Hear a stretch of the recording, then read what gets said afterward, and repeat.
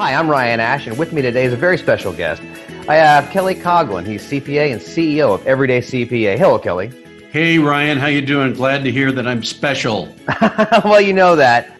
We see a lot of tax resolution people on TV. What sets you apart? What makes you different at EveryDayCPA? I have a lot of experience. I'm a CPA, I'm an MBA, and we know what we're doing. Number two, I'm a good negotiator. In this business, you need to be strong, firm, and tough, but you also need to be respectful of the other party. And three, most importantly, I'd say, we care about people. Many of our clients are small business owners, their husbands and wives, their spouses, their mothers and fathers, and for a number of reasons, they got themselves in this tax situation. They didn't choose it. Life simply happens. And our goal is to help them clean it up, relieve the pressure, and help the family get back to enjoying life again. They can't love it, can they? Well, they certainly don't love it. But once they decide they want to get this resolved, they have a great sense of relief that somebody else is handling the problem for them. Their spouses certainly have a sense of relief. So that part is kind of rewarding for me. I hear that people enjoy working with me.